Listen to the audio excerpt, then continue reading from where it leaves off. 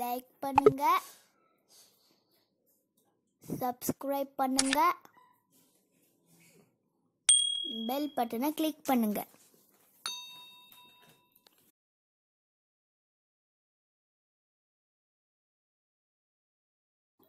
அடுத்து நான் உங்களுக்கு குருமாக்குள்ளதை காமிச்சிடுறேன். மைசூருக்குள்ளதை காமிக்கிறேன். இதுதான் குருமாக்குள்ளது.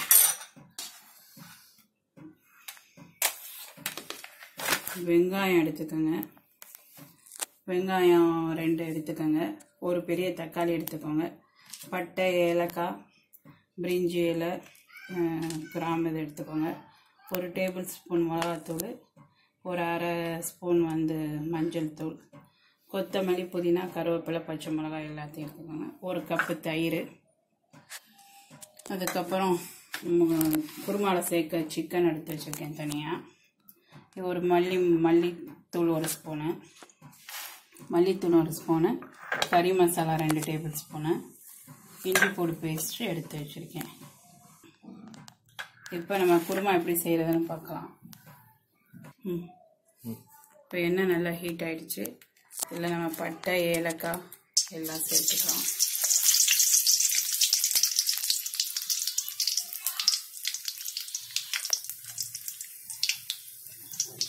சேர்த்துக்க போகிறோம்.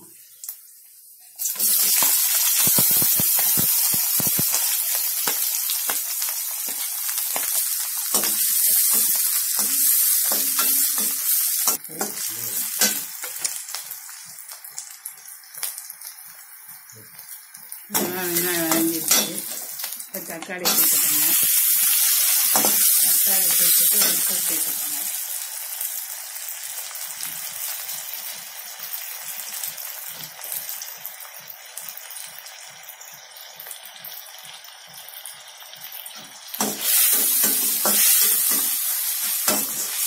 உப்பு சேர்த்து நல்லா வதக்கி வச்சுக்கோங்க. இப்போ பச்சை மிளகா, கருவேப்பிலை, கொத்தமல்லி, புதினா எல்லாத்தையும் சேர்த்துக்கலாம். சேர்த்துட்டு ஒரு கிண்டி வச்சுக்கணும். டேபிள் ஸ்பூன் இஞ்சி பூண்டு சேர்த்துக்கணும்.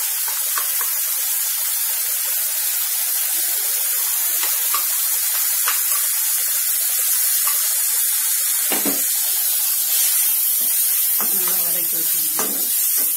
பச்சை வடை போகிற அளவுக்கு இஞ்சி கூட நல்லா எண்ணெயிலே இது பண்ணிக்கணும்.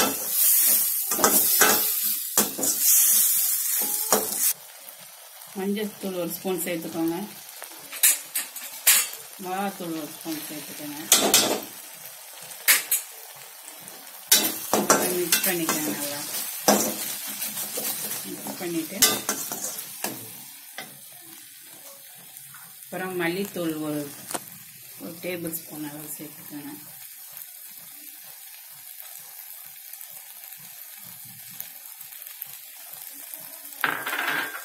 அப்புறம் கறி மசாலா சேர்த்துக்கோங்க. கறி மசாலா 2 டேபிள் ஸ்பூன் சேர்த்துக்கோங்க.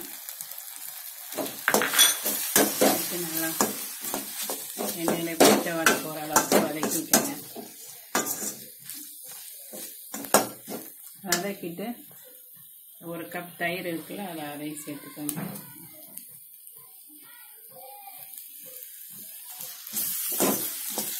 ஒரு கப் தயிரையும் சேர்த்து நல்லா மிக்ஸ் பண்ணி வச்சுக்கோங்க.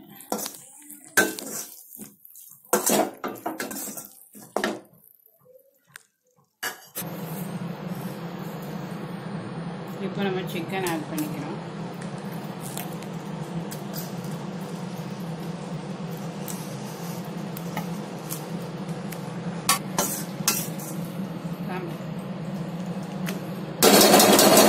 ஒரு நிமிஷம் இந்த மசாலாவோட குக் ஆகட்டும். அதுக்கப்புறம் நம்ம தண்ணி ஆட் பண்ணிக்கலாம்.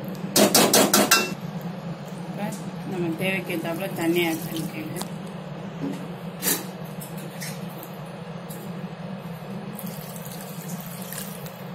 சிக்கன்லேயே தண்ணி விடும். அதனால் நம்ம ரொம்ப தண்ணி சேர்க்க வேணாம்.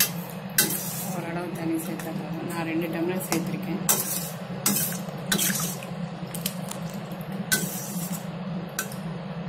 மிக்ஸ் பண்ணி கொஞ்சம் க்ளோஸ் பண்ணி கொஞ்சம் நேரம் சிக்கன் வேகிற அளவுக்கு வச்சுட்டு நான் காமிக்கிறேன் கடைசியாக. சிக்கன் குருமா இந்த கொதிச்சிட்டு இருக்கு.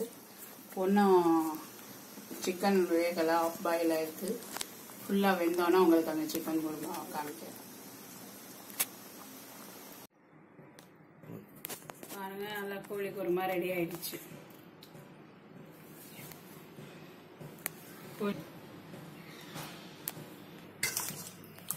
இந்த பாரு, கோழி குருமா ரெடி ஆயிடுச்சு. இந்த பாருங்க, கோழிலாம் நல்லா வெந்துருச்சு.